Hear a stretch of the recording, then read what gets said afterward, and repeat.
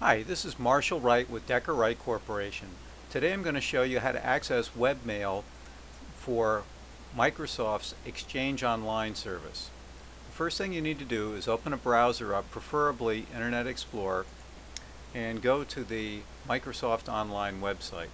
The URL for that is http://portal.microsoftonline.com. Once you get to the portal, you'll need to log in. Now in this particular case, someone logged in before me that is not my login, so I'm going to click sign on with a different ID, and it will bring me to this screen, and I'm going to type in my username and log on, which you'll need. The username is your email address. In this case, dwcguest@deckerwright.com, and password that you should have. Sign in. Now when you land, after you successfully have logged in, you'll come to this portal page.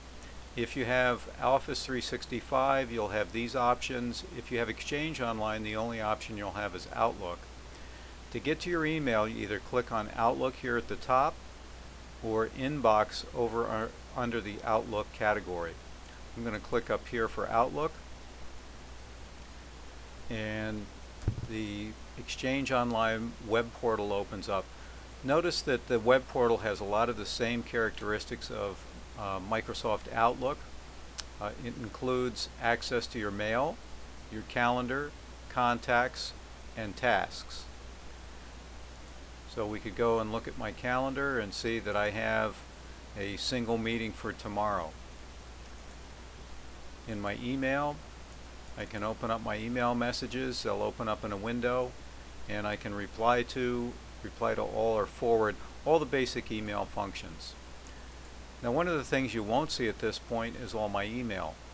If we're moving into an Exchange Online situation, we'll use webmail as a starting point, and then we'll import the contents of my Outlook mailbox into the Exchange Online mailbox. At that point, you'd see all my email, all of my calendars, all of my contacts up here in the Microsoft Online system. This provides a very convenient way for you to stay in touch regardless of where you are or whether or not you have access to your computer.